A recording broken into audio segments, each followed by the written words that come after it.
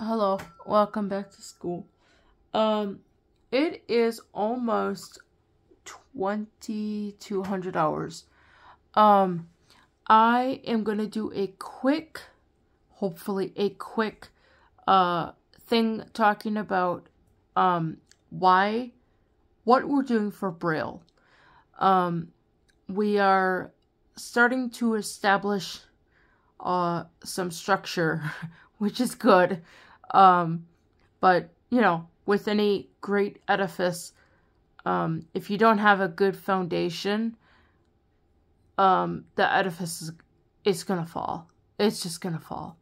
Yeah, and we don't want this edifice to fall. So, we spent quite a few days talking about structure, what we're gonna do, how we're gonna do, and things like that. So, time well spent, but now we are starting to slowly incorporate actual work, like studies and homework and things like that.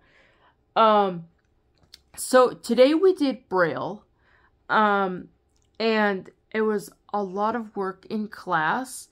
We did a pretty lengthy review, which was okay. I mean, you know, there's some symbols that I just didn't know.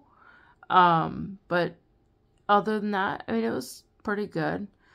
I think I got like an 80-something, like a low 80-something% on this test or review, whatever he wants to call it.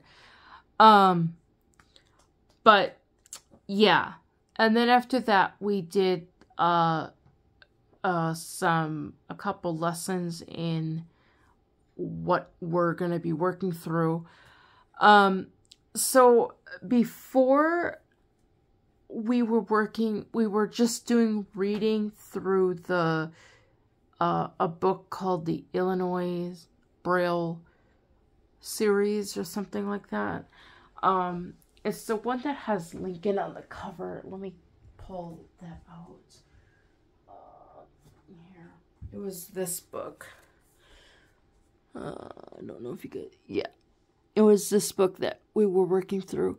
So, one of the things, as I walk away, so one of the things I noticed as I was going through that with teacher, was when we ran across a word, or when I ran across a word, and I didn't know how to say it, like I didn't know how the letters, you know, sounded out to make the word, I got really frustrated.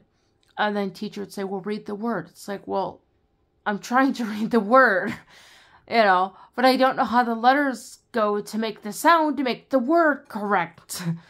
And so, I mean, I could read the individual letters, like, B-A-T. This is a really easy example, but I could read the letters B-A-T, but if I had I would have a hard time with taking those letters and putting the sounds with them.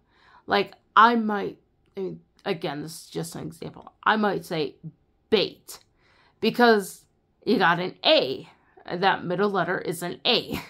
It's like, oh, well, that's an A, so it's going to say A. But if I don't know what that letter says, if I don't know that that middle letter says A, then I'm going to mispronounce the word, regardless how many times I try to pronounce it. Granted, there's only so many options. But you're just basically shooting arrows in the dark, and you don't know where the bullseye is to get the, you know, hit it on the target. So I was frustrated about that. And on top of that, it was basically a book that teaches the Braille code. Like, it taught you the letters, it taught you the numbers, it taught you the different contractions, which I know we didn't get that far, but volume 2 did, you know, go through and teaches all the contractions and stuff. But it doesn't teach literacy. It doesn't teach a student how to read actual material. It just teaches you, oh, well, this is, you know, these dots make up the word the, or these dots make up the word not, or these dots make up the word mother. It wasn't really teaching true reading. It was basically teaching a code about how to read, but it wasn't teaching true literacy reading. That's one of the things that I really do not like about, like, some of the Braille programs and things that I have went through, is that they don't teach reading, they just teach you the code. And then they say, oh, all you gotta do is just read books. Like, well, if you don't know how to sound out the words, then you're not gonna have a real fun time reading, because, you know, reading is hard. When I was learning to read in print, I, like most students going through the state schools, public schools, I wasn't learned phonics. Like, I probably was taught a little bit, but I remember there being pictures in the books, like the A had the apple, the B had the banana or the boat, the C had the cat, the D had a door, you know, just, or a dog. I mean, just all this, you know, simple stuff. The E had the egg. You had these pictures that went with these letters, and from my experience, I just looked at the pretty pictures. Like, oh, well, that's a really nice apple. I wasn't paying attention to the actual phonetics of the word. I couldn't tell you why the A or why apple was spelt the way it was. I was just looking at the picture. Oh, that's a pretty picture. But, yeah, so that was how I learned. And once I got out of those books, I would look at the shape of the word, like, let's say, what, W-H-A-T. I would look at that word and I would just memorize those letters as the sound what. And if I came across a new word, like, let's say it had what and ever next to it, whatever, if I came across that word, that would be a totally different picture, like, in my brain. I may not even recognize that what is even in there because I'm just memorizing the whole picture. Whatever is a, like, it would be like a picture in my brain to say, okay, this group of, this picture of letters make the word or make the sound whatever. And so that's how I would go across with my reading. If I came across a word that I didn't know how to pronounce, I had a heck of a time trying to pronounce it. I was taught, oh, well, if you don't know it, just skip it, and context clues will, you know, it should help you figure out what it is. Most of the time, it didn't help me. If it came across, like, names, that was basically even worse because I was told, well, just skip it. It's a name. You could just put in May for, you know, whatever that name is or whatnot. It don't matter because it's just a name. So I was basically told that you could just skip words, memorize words as pictures, and basically fill in, you know, I don't know, George Washington for Mary Jane. I mean, that's how, I mean, yeah. So obviously I would be reading something about George Washington and just change the name to Mary Jane. And yeah, totally be screwed up that way. But anyways, so that's my reading history kind of with phonics, or I should say lack thereof. So in my research before, you know, I've done a lot of research into different education programs that are like dirt cheap or free. And one of them I found, which is actually used a lot by homeschooling parents, is this book. And this is not to say if you complete this book, you can pick up War and Peace. This book is basically like learning your arithmetic tables. This would be like learning the phonetics for reading. You can't read books until you know the phonics, the sounds of the letters and how they make those letter sounds.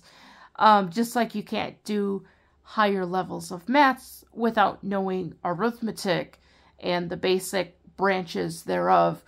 And just like with music, you can't read music until you know what a crotchet is and what a quaver is and what the staff looks like, or in my case, what do, re, mi looks like in Braille. So there's all that stuff going on. There's always foundation stuff that needs to be built before the actual reading of anything can happen. And so that's kind of where that's at. So I ran across this book, and I found some other really helpful resources online, so that we can actually keep track and, monitor and see how things are going with this. So one of the things this book teaches is obviously phonics. It teaches students how to read using phonics. So, obviously the first thing is to teach the letters. Coming at this from a Braille perspective, yep, I would say that I know the Braille letters. I can read Braille letters. I can identify Braille letters. I may not be able to identify all the contractions, but I can read the basic 26 letters. And a couple punctuations, the capital sign for sure, and the full stop or the period, the exclamation mark, and the question mark. That's pretty much the extent of my fluency in reading, just identifying these characters. The comma and the apostrophe too, I'm acquainted with. I'm saying acquainted with, not very fluent, but yeah. So having a bare bone basics of the alphabet is where you start off. So once a student has the bare bone foundations of the alphabet, they then venture into this book. And this book is not a pretty book. It looks really pretty on the outside, but once you go inside this book, it's literally, it's like hell. Let me find a good page here. Here's a page. Here's a couple pages. Literally, the whole book is a bunch of sentences and words. And it contains, the whole book, there's no pictures at all in here. It's just sentences and words. That's all teacher's information. Here's, the back couple lessons. Yeah. sentences and words. There is some kind of a logic to this. I'd have to study the first, I have to figure out, like, I know the first 14 deal with the short A. Or is it the first 7? I think it's the first 14. I'm not sure. But they spend a lot of time with the short vowels. I don't know why, but that's just what they do. So this is the lesson, one of the lessons we did in class. And then these were the other 2. We did 2 and 3. But basically, that's what you're doing, is you're just reading a bunch of words and sentences. And obviously, as the book goes on, you get more in depth with your sentences. But like, so what we're doing with a Braille perspective going on here is, because this book is not available in Braille, at least to the best of my knowledge. A lot of the books that we're using are not in Braille. So if I need a Braille copy, I need to actually make it myself. So what we're doing is we're kind of approaching it a little differently. Most students would pick up the book and they would start reading an. But then, like, they have that book right there. Whereas me, I don't have this in Braille. So what we do is we do dictation before we do the actual reading. And it's kind of good because it will actually make sure that I'm writing stuff correctly. And, reading and writing go together hand in hand. But, so we are doing dictation. Teacher will read out the letters and the words, and then I will write them in Braille. And then at the end of the lesson, I will go back and I'll read what I wrote. And we'll just continue through that way. Now, for homework, we're basically I will just be redoing the lessons. Obviously, I won't have a teacher next to me, but I will basically be writing out the lessons, and then I will then read them. And obviously, the first several lessons are going to be like super, super easy, but there's a lot of things that are happening with the actual learning process. Although, like, intellectually, I know that SAT says the word SAT, but there's a lot of stuff going on with the brain that's really important, that's going on, from the fingertip point of view with the Braille. So when a student is learning how to read, they are taking a symbol and they are associating that symbol with a sound. Say, for example, the letter S. They see that letter or they see that symbol and they associate it with sound. But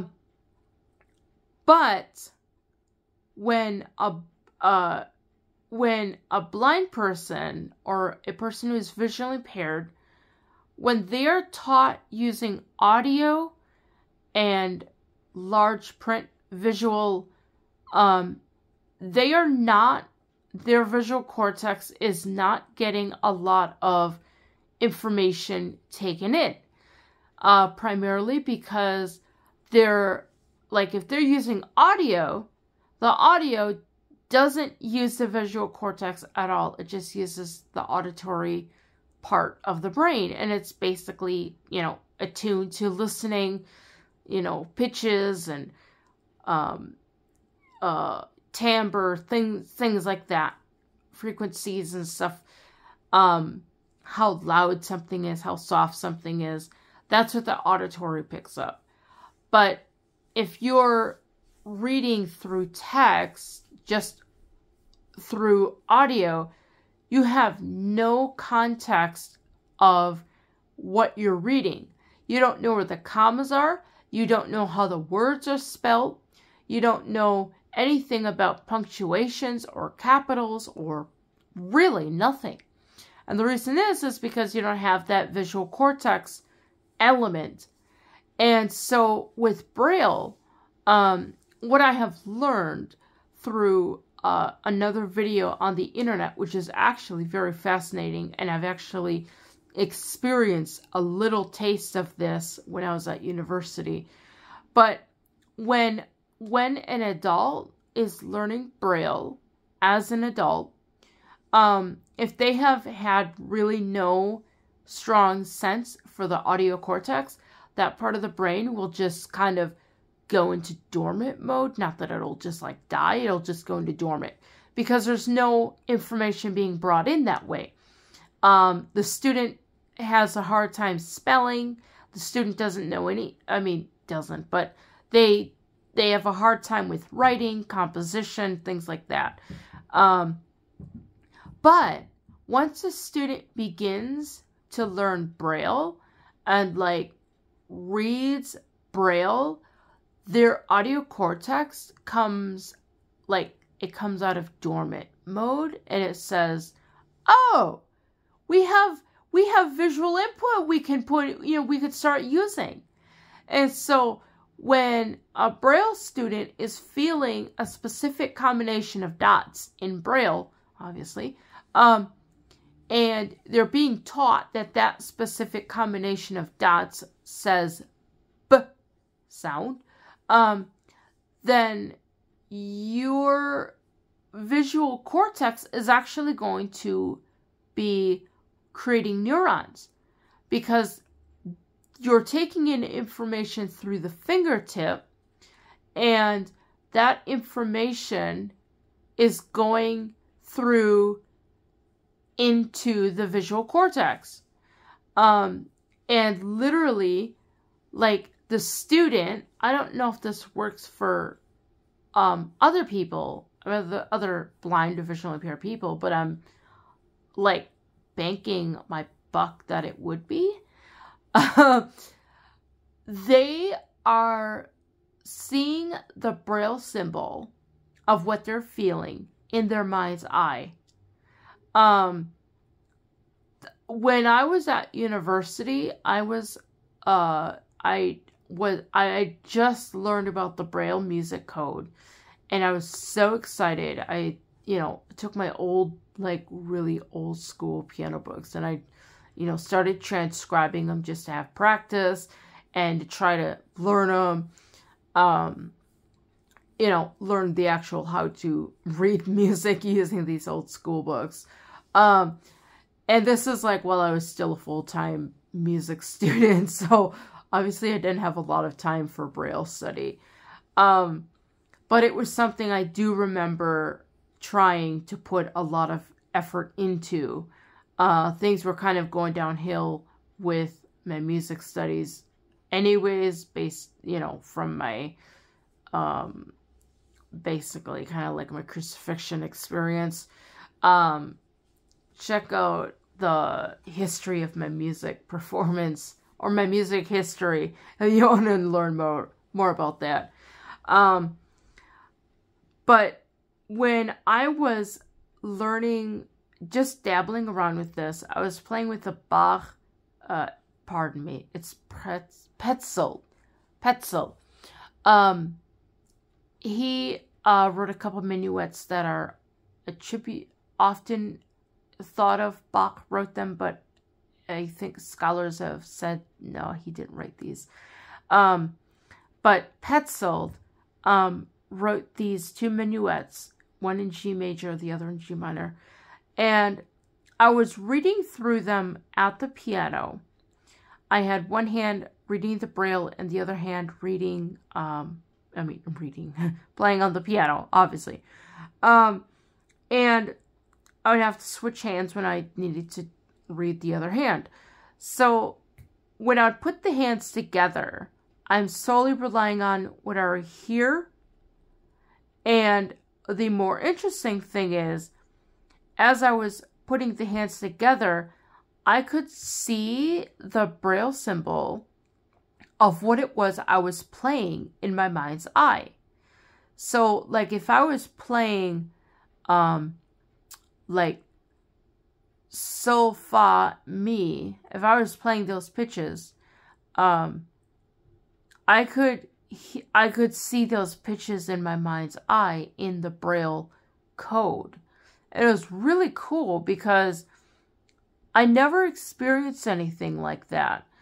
And I often like thought like what would have happened if I'd learned this sooner.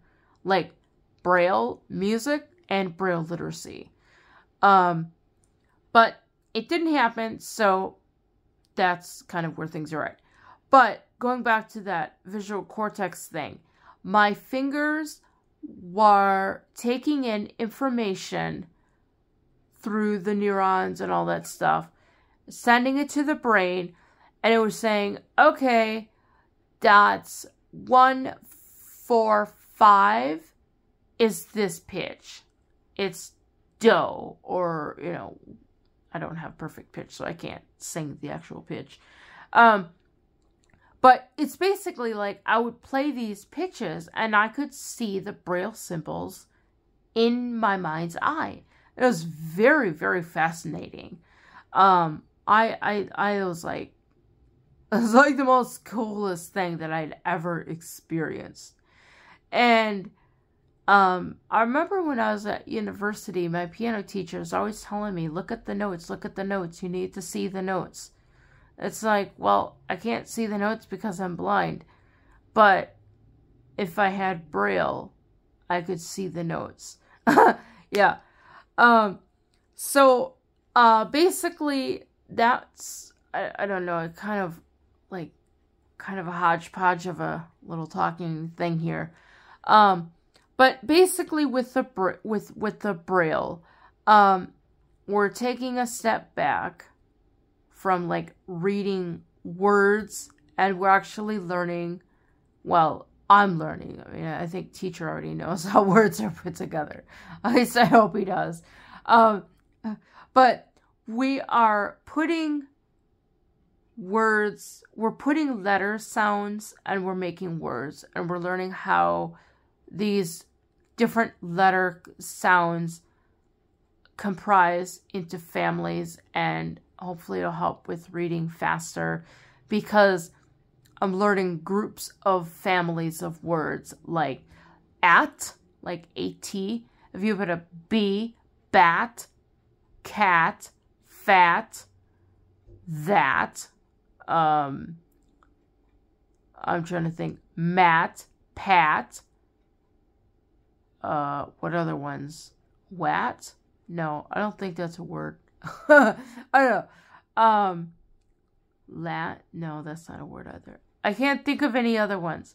But basically all those words that like end with an at sound. That's kind of what we're doing. And we're kind of learning, we're kind of going through this, with the different letters. We've only done 3 lessons, so there's not much there. But I do have homework, and I need to get that done. So that's pretty much everything on the board. Behind me talks about everything that we covered. Teacher and I didn't specifically put that up together, but there was something I did after the fact so that I could kind of see what concepts were covered within each lesson. And I think doing something like this in the future, like in class, would be a good idea, because then, you know, it'd kind of be like a precursor to, you know, the lessons itself. But that's pretty much the stuff that we have done. For homework, I will be rewriting the lessons, hopefully a lot better than how I wrote them out in class. and then I will read them. I won't be reading them. Well, I'll be reading for a teacher because he'll see the video, but I'll be reading them. And obviously, like, the first couple lessons are gonna be super easy, but again, the whole point of this is to get the finger to connect the Braille dots to the sounds. Like, my brain knows what these sounds are for the most part, but I need to get the finger to read these as sounds and not as individual letters, because that's where I'm getting hung up right now.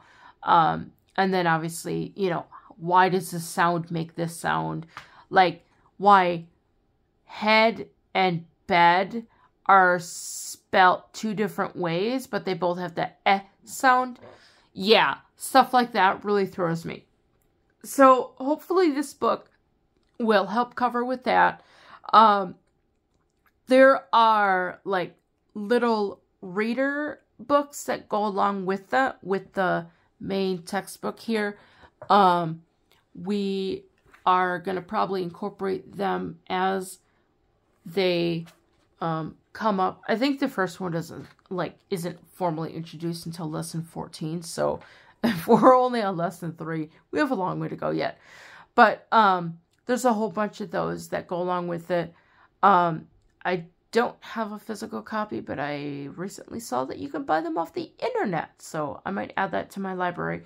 But yeah, so that is kind of what we're doing for reading. So I will post a video, obviously, to the homework assignment, and I'm going to also do a little video on the method of writing that I'm using. I will be using what's called the slate and stylus, and that will also be posted here at the end screen. You can check that out, and then I'll also post probably reading by dots or something, some other playlist or something. But yeah, all right, that's the long and short end of what we're doing for reading, and why, and all the ins and outs of it. If you want to like, share, and subscribe, and don't forget, ring the notification bell for all notifications.